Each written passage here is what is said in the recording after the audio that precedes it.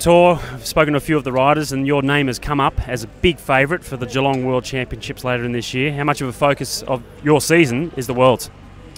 Of course, it's a goal for me, but at the moment I've done the classics and now the Tour de France, so it's start to be a lot of racing, and so we see if I have some energy left in the end of the season.